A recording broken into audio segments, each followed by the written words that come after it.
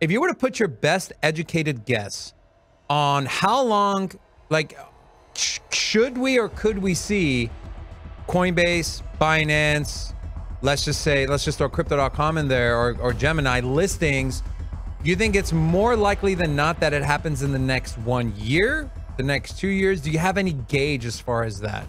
Sure. I would tend to think that we'll be on, you know, talking about top 10 that we're not already on the coin market cap ranks of exchanges. Yeah. Will appear maybe even a top 5 a top 5 by the end of the Kaspa fans, this video is for you. I am joined in studio with the 4 brightest minds in the Kaspa community. We're talking about Wolfie, the lead business development for Kaspa. We also have Luke, the ambassador to Kaspa from Australia. We have Chad, the Rhubarbarian, joining us as well. And of course, right next to me is Dr. Shai, one of the co-authors of Ghost Stag Protocol. And today we're going to talk everything about Kaspa. We're going to give you some alpha. We're going to talk about KRC. We're going to talk about the Kaspa World Tour. And why is Kaspa better than Bitcoin? I'm curious to get Shai's take on this. But I want to start with, you know, we briefly spoke off camera, and the gentleman in here mentioned Kaspa World Tour. And that's kind of where I want to start. And I want to throw a question out there. And, you know, Luke, I'll start with you first. We know you're the ambassador to Kaspa in Australia, but when you say Kaspa World Tour, what exactly do you mean? What's the plan here? Is there a marketing blitz going on? Is there money being deployed, or is this a bootstrap, you know, process? What is going on with the Kaspa World Tour, and what are you guys looking to do to expand the reach of Kaspa and the project? Yeah, that's a great question. And yeah, definitely. It's something that we're really pushing to get our faces out there, get the Kaspa team in every event that's possible, attend every country, anywhere and everywhere that there is crypto. We want to have Kaspa there. So, you know, starting, I think the kickoff for the World Tour, I guess I could say, was probably Hong Kong. Had an amazingly successful event there. You know, we had our Fam meetup, first ever. Over 200 people, I think, attended at the event there, and it was just absolutely amazing. It was it felt really grassroots sort of style. You had people there that had heard about Kaspa for the first time, and you had people that were there maybe from day one.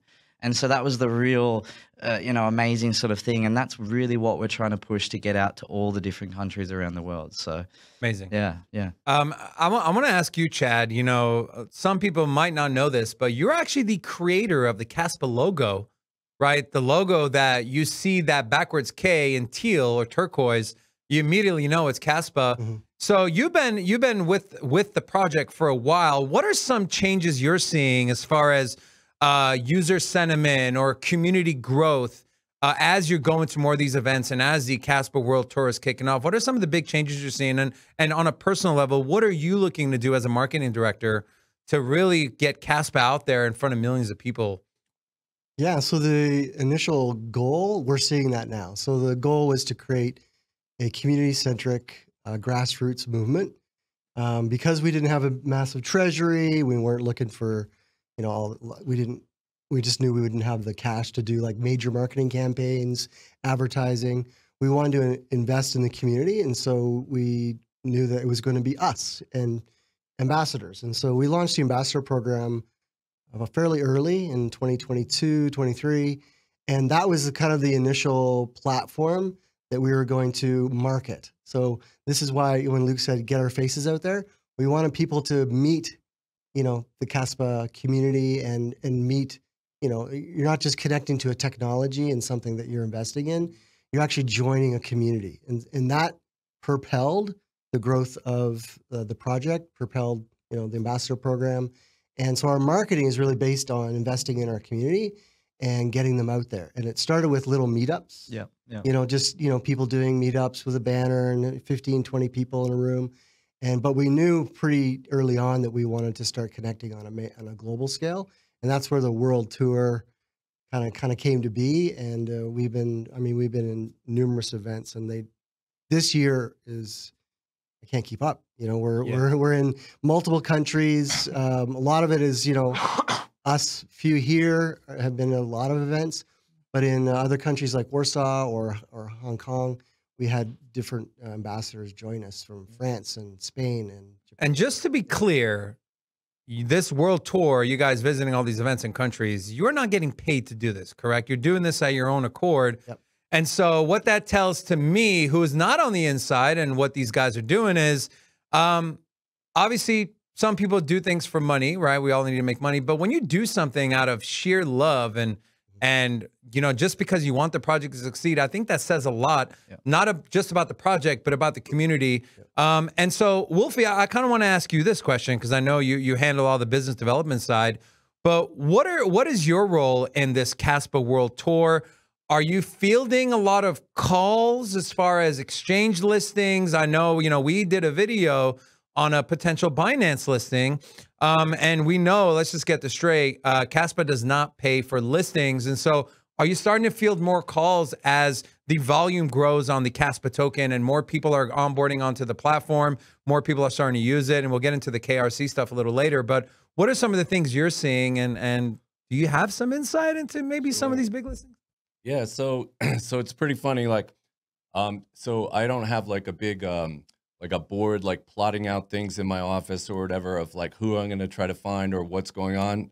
I run more on like instinct, like street business instinct, trying to when I go to conferences and stuff, I have in mind who I'm gonna try to track down, like the larger entities. So any platform or any exchange or wallet, hardware wallet, software wallet, any of the household brands, like household name brands of crypto, where all the big boys appear, you know, Bitcoin, Litecoin, Ethereum, Solana, any of that stuff.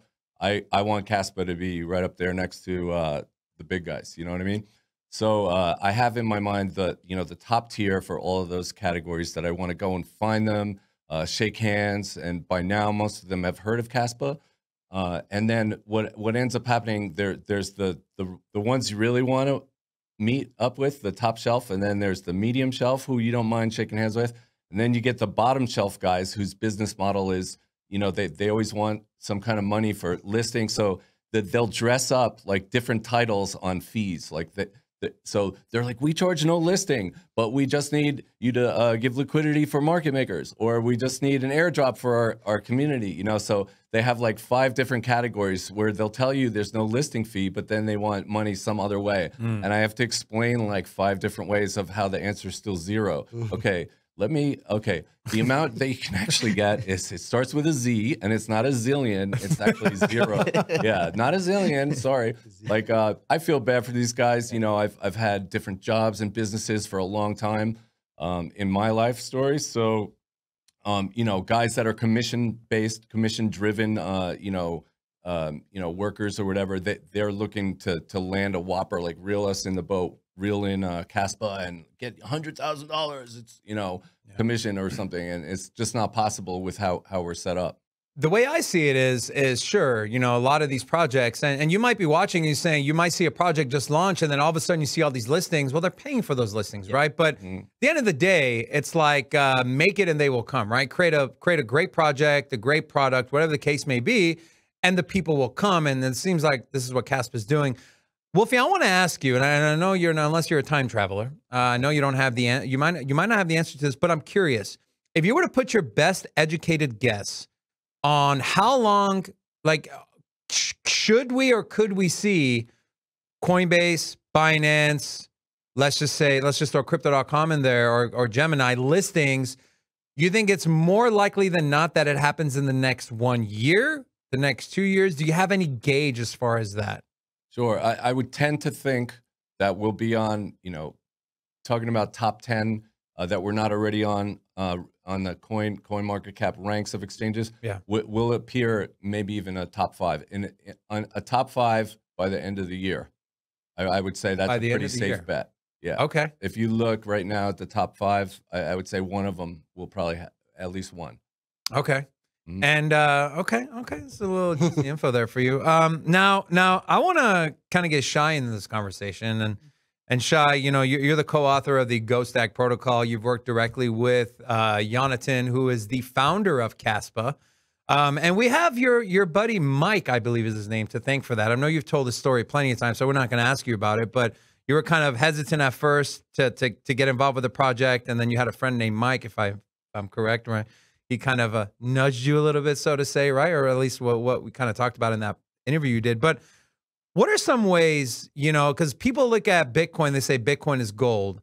And then here comes Kaspa, proof of work, mining, right? Instead of 1 block every 10 minutes, 1 block per second, now getting to 10 blocks per second. And we'll talk about the potential, like how scalable can Kaspa really get. But we see a lot of comparisons of Bitcoin, Kaspa, but Kaspa is a better version. What are some ways that Kaspa on a fundamental level is better than Bitcoin and could potentially do things better and more than what Bitcoin is currently capable of doing? Well, I'll first say that Bitcoin is amazing.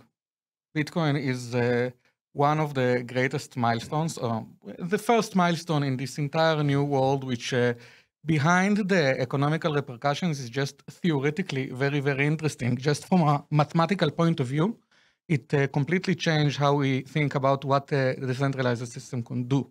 So it came out with this amazing innovation of how you could take this thing called proof of work, which was known before that. It was suggested as an anti-spam protocol by Moni Naor and Cynthia Dwork, and I think as early as 1994. But taking it and using it to achieve this new kind of consensus approach, it was an incredible milestone. But as a product, as a technological product, it has a lot of problems. And it's not because the people who implemented it or conceived it were dumb. They were extremely smart, some of the smartest people in history. But they made the same mistake you would make when you do something for the first time, and when you have no idea in advance what sort of scale your system will eventually be aiming for. And we've learned a lot from these mistakes, and we tried to find a way to take these ideas and take them a few levels further. There were some intermediate attempts in between them, but the way I see it, I might be biased, but I think the first checkpoint was Bitcoin, where they came up with this entire new idea and blew everything away. The second checkpoint was Ethereum, that they understood that you can take this expressiveness of Bitcoin, this very limited expressiveness, and bust it wide open.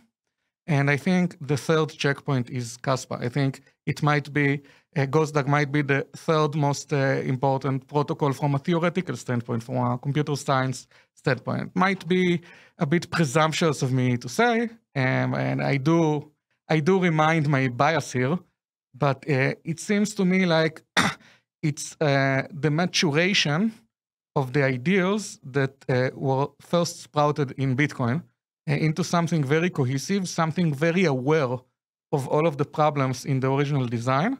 And we incorporated a lot of insights, not just from the world of mathematics and consensus, but we also understood, we took a lot of lessons from economics and from fee markets and from usability and what people want and don't want to do with this stuff, and how we can take new approaches and insights that were there before us and use them, and to create this one thing that meets as many criteria as we just can.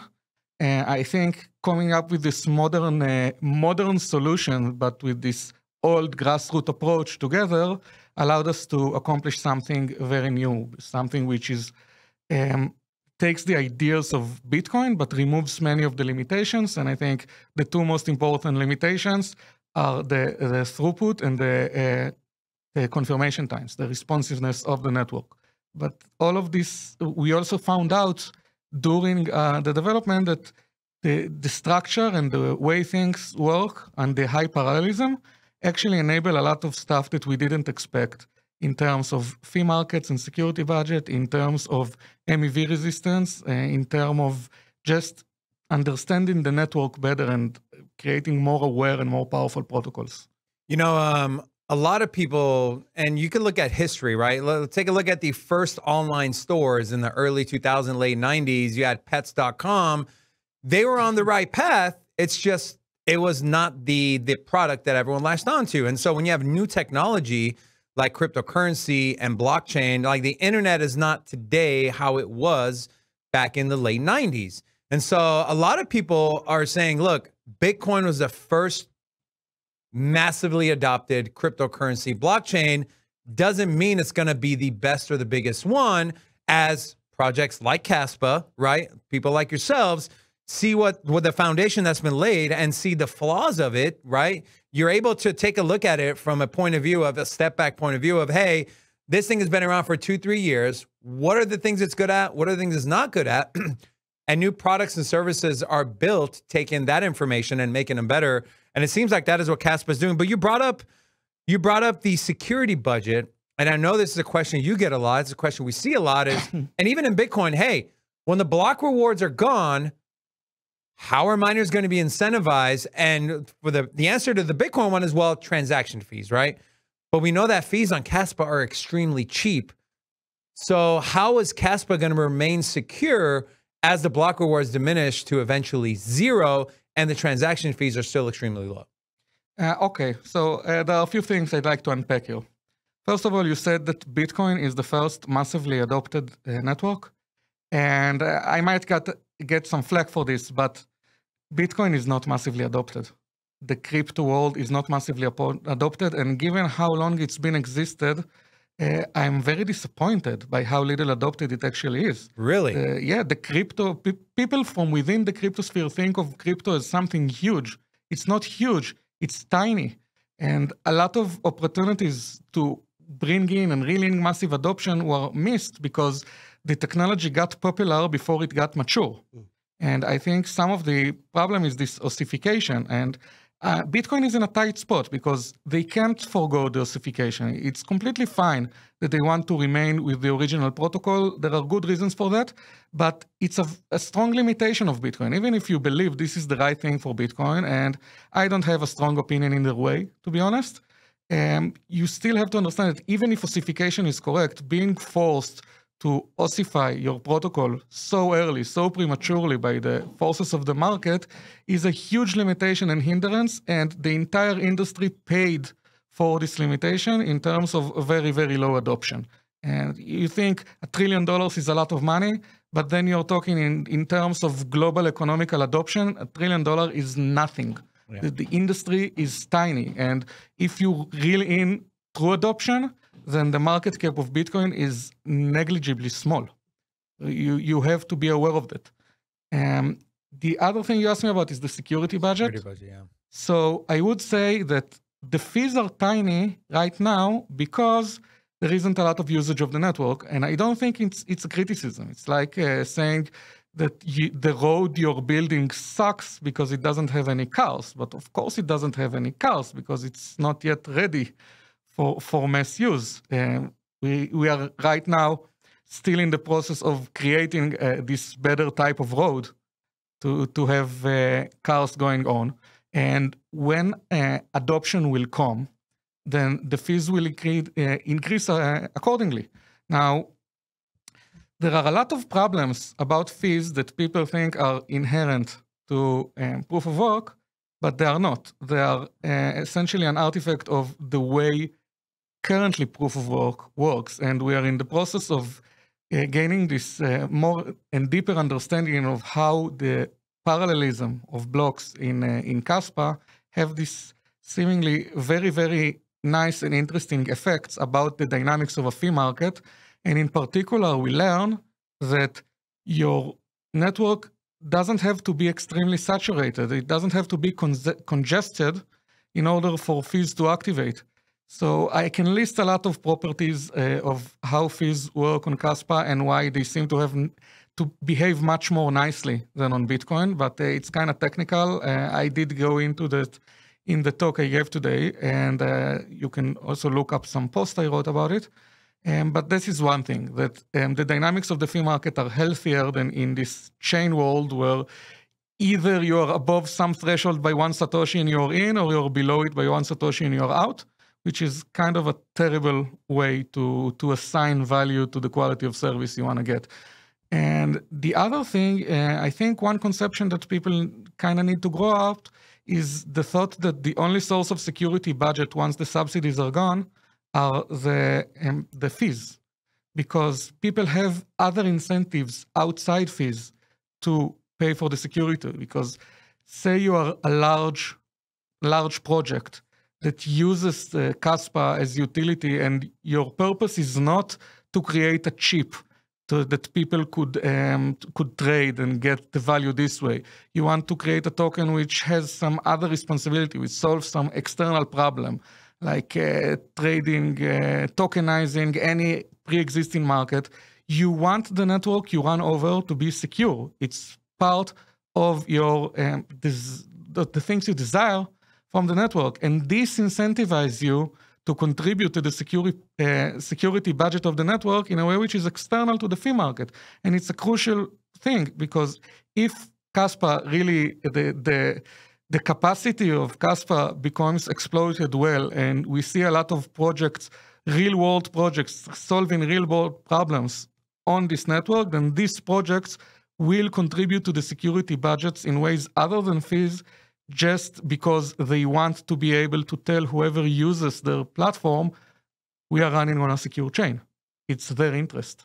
You know, and Shai, you bring up a very interesting point. You know, we know obviously you can't really do that with Bitcoin, right? Because it's too expensive. These ASICs are expensive. You have to have so much power. But with Kaspa, and I remember seeing one of your posts on X, $100 little mining rig, or I don't even know if you call it that, but $100, you can help secure the network of Kaspa. And so the barrier to entry to get in to be able to secure the network is a lot lower than other proof of work projects like Bitcoin. And so it's a very intriguing point you bring up, because myself, you know, I'm not as smart as you are when it comes to things like this. So I think, okay, the only way that miners are going to be incentivized is through transaction fees, which leads to my next question. Well, if the fees are low, are they going to make enough money? But it's a very intriguing point you bring up. But you brought up the fact that, hey, like the fees are low because no one's really using it. Well, why would people start using it? Well, one of the reasons is the KRC token standards, right? Being able to launch projects and coins on Kaspa. So I want to throw this out to Luke, Chad, and Wolfie. What kind of progress are we seeing on the KRC and smart contracts and projects launching? Are you guys fielding any calls? Are you seeing anything on the back end that maybe the viewer watching can't see, that people are just gearing up for the functionality to be able to launch on the project? And I'll kind of throw this out there. Anyone can just kind of jump in and give their thoughts. Sure. So for starters, it's important to notate that the Kasplex KRC20, that protocol is an outside entity. It's not a Kaspa core product, meaning the core developers that created the Kaspa node software and the protocol of Ghostag are not authoring the software for this. However, it's funded through the Kaspa Ecosystem Foundation. So there's some really sharp developers in Kasplex, and it's basically a technology which is similar to inscriptions on Bitcoin. So this allows the creation. It allows to do smart contract-like tricks without the exact smart contract technology being implemented on the main network so far. This will let us create tokens such as memes and stablecoins. In addition, we have another one coming down the pipeline, which is called KRC 721. That will be the NFT type of tradable digital asset that people that are very popular for the last couple of years. So yeah, those open up a whole new couple of use cases that will bring new users, we anticipate, and new projects. Meme projects are stacking up and lining up to create their tokens on this when it goes live. It's been in closed beta for a few days, or a few weeks, I'm sorry, and then in a few more days we have the open beta. So these projects that are lined up and ready to create meme tokens, such as one after Shai's cat, Mr. Nacho Wyborski. There's going to be a cat token on there. They'll, projects like that, and probably several others will do their little tests on the test network and make their tokens and see how they trade, interact, and the token generation process and so forth. So, and then the open, it should go to the main network. I would say in about 3 or 4 weeks, maybe we would anticipate. Yeah, I just want to frame this a little bit, to put things in what I think is the correct perspective. KRC20 is not the solution to adoption. KRC20 is just the first project that is that goes beyond transactional layer. And in future, I imagine We will have all sorts of projects. We will have roll-ups, and we will have ZK chains. We will have essentially everything people like. They can do it over Kaspa. KRC is just the first thing, and I really admire these guys. I like that they took a plunge and they decided to put so much effort into building over our chain and extending our functionality.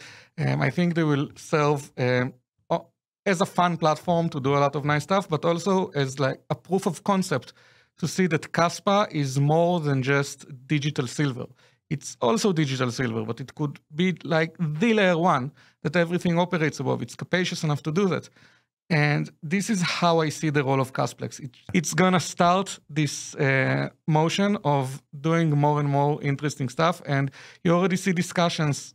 Just yesterday, Yoni finally broke silence and start talking about how he envisions not his design for smart contracts, which is still under work, but how he envisions doing roll-ups and ZK rollups over Kaspa and how we think it should look like. And things are really starting to get going.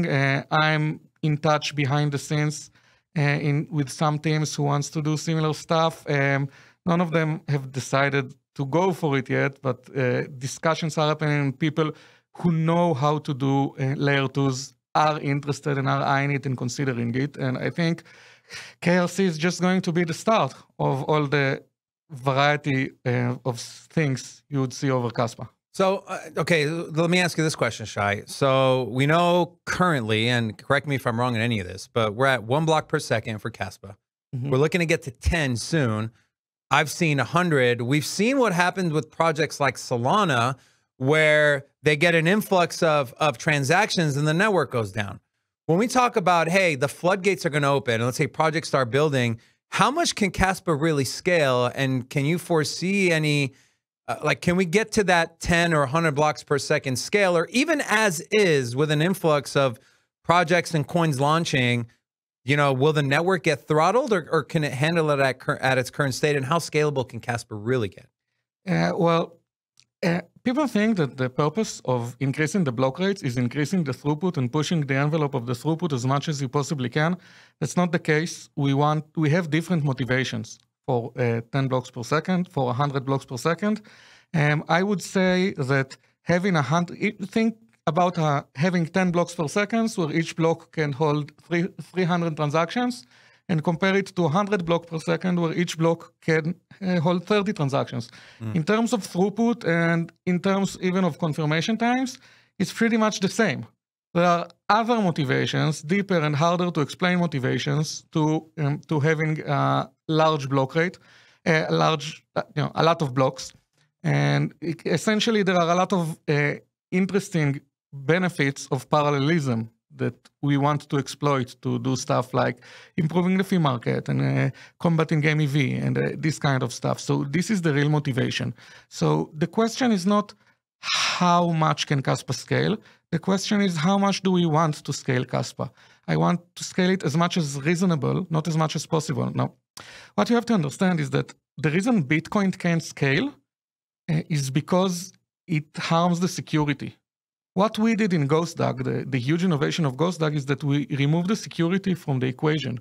We created the same trade-off that you have in centralized distributed system. The trade-off is you can increase the throughput as much as you want, but the price that you pay is that higher throughput requires better hardware. And we don't want to find ourselves in a situation like Solana, where to hold the throughput, you need to have validators that run on. How much does it cost to have a Solana validator? Like $15,000 or something like that. So we're in this unique and nice position where we can first decide what is the hardware limitation that we want for being a participating node. And then we will see how much we can scale the network within this perimeter. So we don't want to go over $100 for a node. And we can see on the testnet that we can hold 3,000 transactions very, very well on this hardware requirement, and we actually can go quite beyond. We never really push the envelope to see, but the testnet we stressed it to more than 3,000 transactions per second, build up huge queues in the mempools, and things work out perfectly. It's been running for 5 months on 2,400 TPS, I think, and we don't see any problems. So I can tell you, Kaspa can scale at least as much as that easily. Can it scale beyond? Probably. Should it? We'll see. We just want to have the leeway to increase the throughput if the need arises. It's not a sport. It's not like higher throughput is better. We just want to make the point that we are able to increase the throughput if the need ever arises. And Shai, maybe I missed the answer to this question, and I apologize if I did, but is there a disadvantage to scaling more than what you really need?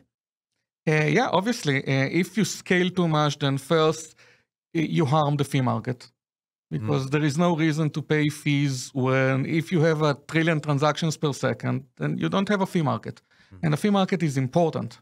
And we want the network to be calibrated to have nice equilibria of the fee market, where like, if you see where the equilibria are, you see that the fees are low enough to remain accessible and usable and cheap, but high enough to actually generate revenue for miners. So it's like a sweet spot you can find, and our protocol is able to fine-tune this kind of stuff.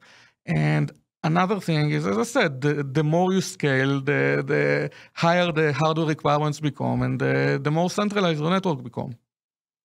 That's great, man, and thank you for that. I want to ask Chad and Luke here, staying on the topic of KRC, smart contract functionality, are you guys fielding any projects, any people, or any insight you can give us, maybe expectations of when this goes live? What kind of traffic are you expecting? And of course, we can't tell the future here, but what's kind of your thoughts there? And I'll kind of throw it to you guys.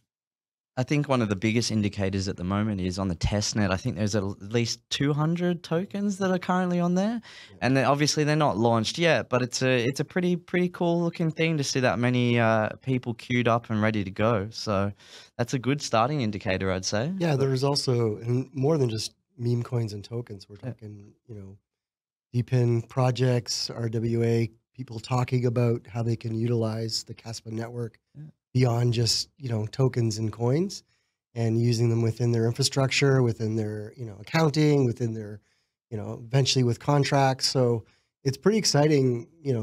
We can't say who for some of them, but even those that are kind of knocking at the door with the KRC-20, it's encouraging to see that it's not just, meme coins 100%, and that we're going to, and not against the meme coin, because I think it does provide a great kind of doorway and access to, integration, and really it brings, more developers into the ecosystem. So all this, it really opens the door to expanding the ecosystem through, developers, creative people, business developers, connections to other projects, and that's just exciting. So I think there's been a lot of developers that are just queuing up ready to get involved, right? And they're thinking, how can we jump on board, right? How can we get involved with our own sort of project, but we want to run it on Kaspa?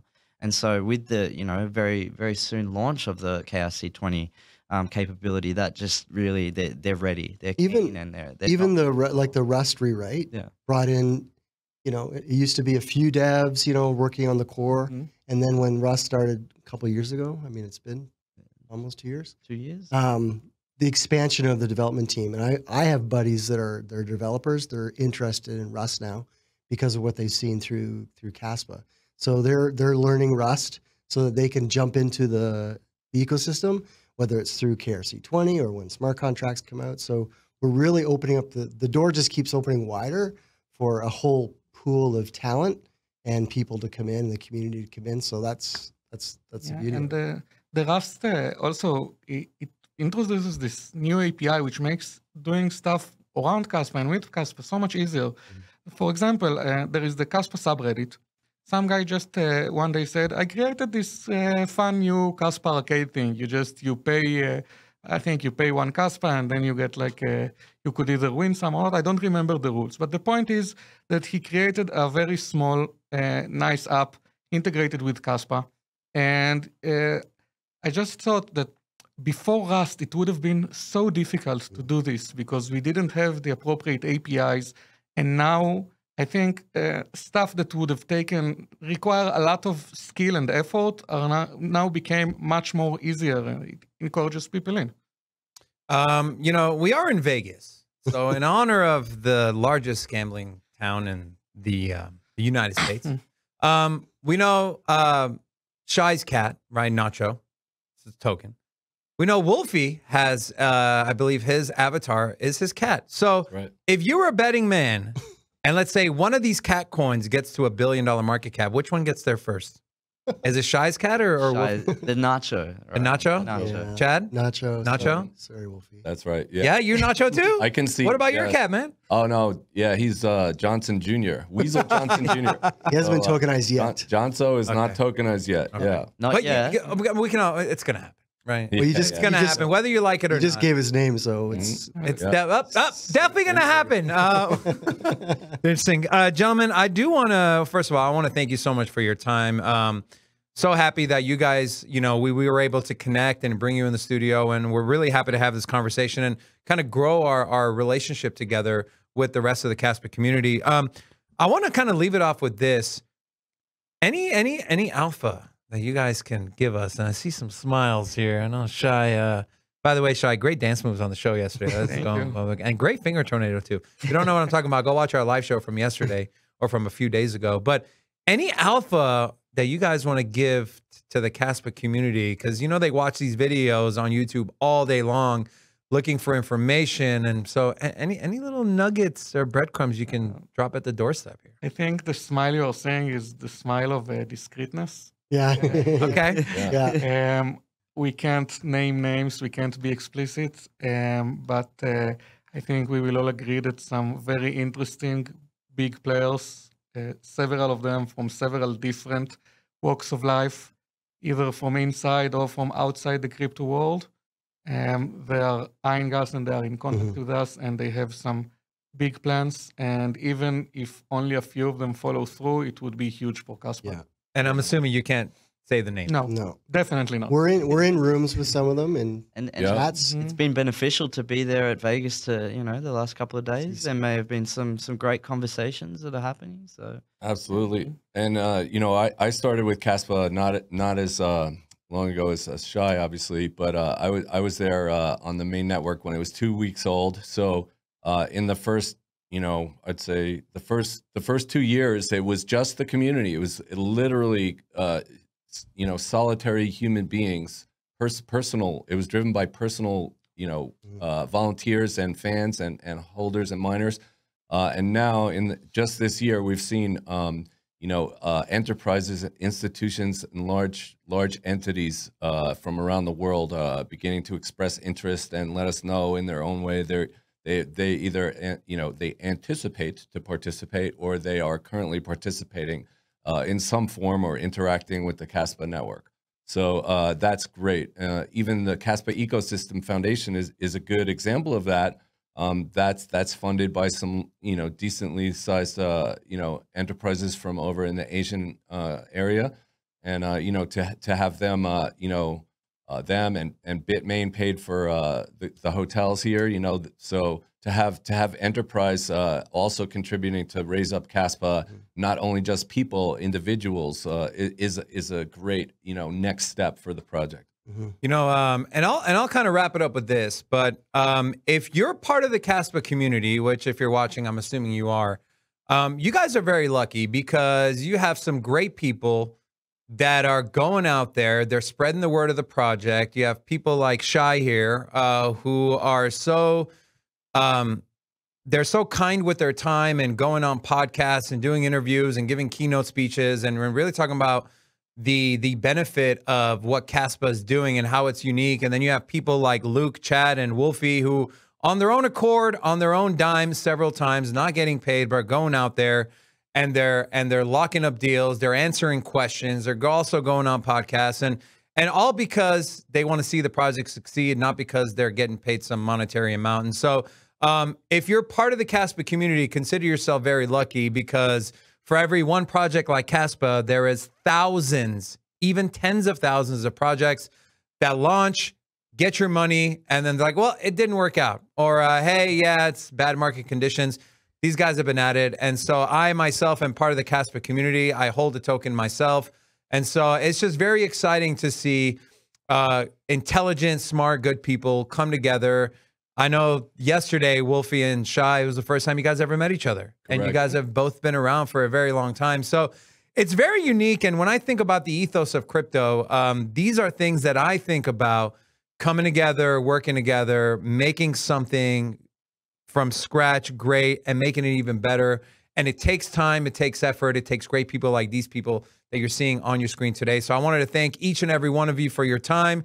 You are always welcome here at Sin City Crypto. And for those of you watching, support the people that are out there that are waving the Kaspa flag, that are spreading the word, because we know it's benefiting the entire ecosystem, the project, the protocol, everything at the layer. And so we're excited to see what Kaspa does in the future and to see what, where we're going to be 1 year from now. Maybe we'll have a year from now, sit down again, take a look back at where we were and where we are into the future. And so we're excited for the project. If you're excited about Kaspa, drop a like, let us know in the comments section. What was your favorite part of this exclusive sit down interview with these four amazing gentlemen? With that being said, guys, thank you so much again, and we look forward to doing this again in the future. And thanks a lot. Thank you very much. Thank you very much.